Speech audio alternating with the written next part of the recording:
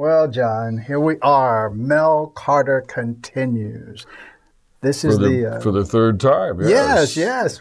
And let's go back. It all started back to you asking me to be a part of your project that for your lady Talia Farrell. Yeah, my wife. She was doing a medley of, actually a whole CD of Cotton Club songs. Right. And, but that's how it started. That's how we met.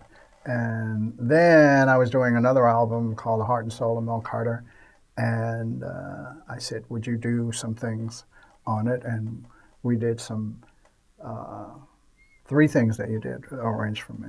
And it was fantastic. So I said, let's do another one and keep doing it until we get it right. Truly. But I've had really, really, really fun. You know what I like John, when we rehearse, and I always say that, John, because there are a lot of things that we do in rehearsal that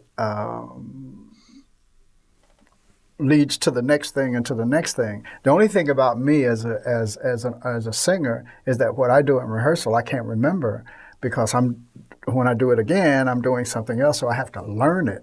And you write things down and say, no, this is what you do. This is what you did. I said, okay, man, since you said it, you know.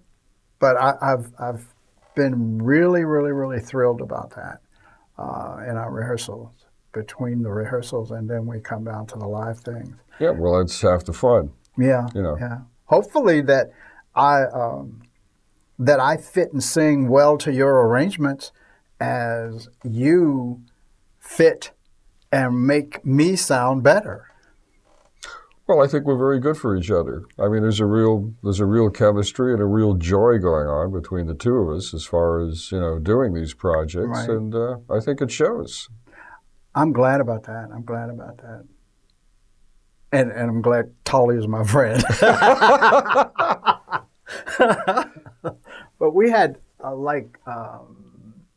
the verses. It's been a long time since I've did verses to songs, and some of the verses, you know, they're like whole songs with unto themselves. Yeah. But a couple of the tunes on here, like "Just in Time." Well, I never knew the verse until you exposed that to me. Actually, I don't think it was part of the sheet music. At least, you know, at least I think Warner Brothers publishes it. But for some reason, for a number of years, they left the verse off. And actually, there's another singer named Sherry Williams who found it quite by accident. Oh, wow. And she uses it in her act. But I had never heard the verse before either. Right.